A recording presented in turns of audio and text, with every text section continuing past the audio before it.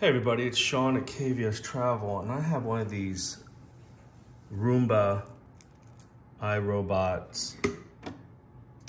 And you know, I was really good because I got a golden retriever. I was really good at checking these, cleaning these brushes. And I got this little, I use this thing.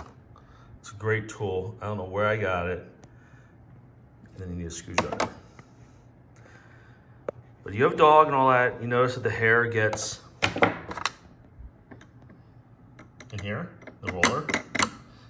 This thing gets worn out, and then the hair gets stuck inside these. So it's very simple. You just lift this thing up right here, and you pop these things out. Now make sure you remember which one goes where, and so you put it back in. So they both come out, and then the hair gets stuck in there, and there. You just pull the hair out. It comes right out. I just replaced it. These are brand new. I'm putting new because I have area rugs as well as hardwood floors. Put in there, and you clip it back down. I'm gonna get to a point here. Yeah. Click that back down, that down. And then I replaced this simple screw, use Phillips head, screw it out. I got this pack where I got some new bags because mine cleans into a unit and puts it all in these disposable bags. And then they sent me a bunch of these filters. I didn't even know there was a filter in here. I don't read instructions. And what it has is in your little base here, there's a side button and it pops out your tray. And I saw the filter, it goes in the side here.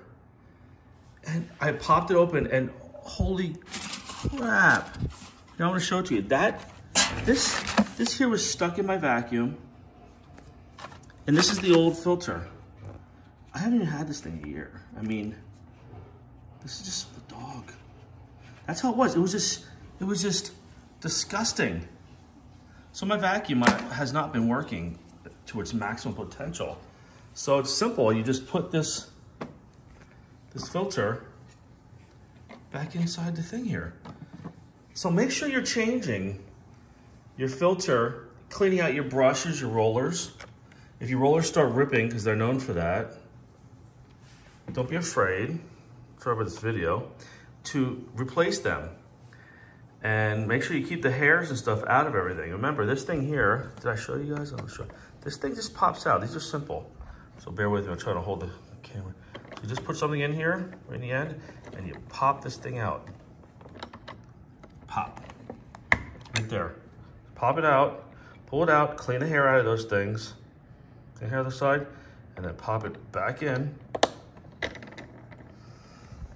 Another thing, if you're having problems with it, most likely it's just these little magnet things aren't connecting. Clean them off from time to time as well. So in the box here, I just got some damp Bounty towels. I'm gonna wipe out the hair and lint and trash, thing. What do you call that? Compartment. But remember, people, let it dry before you put it back together and use it. Because if you don't let it dry, there's any dampness, that dust and dirt will stick in there and create, it'll be stuck in there and it won't breathe right, it won't clean right. So never, once you wipe something off with anything damp, dry it. All right, just a little something about the iRobot. Thank you.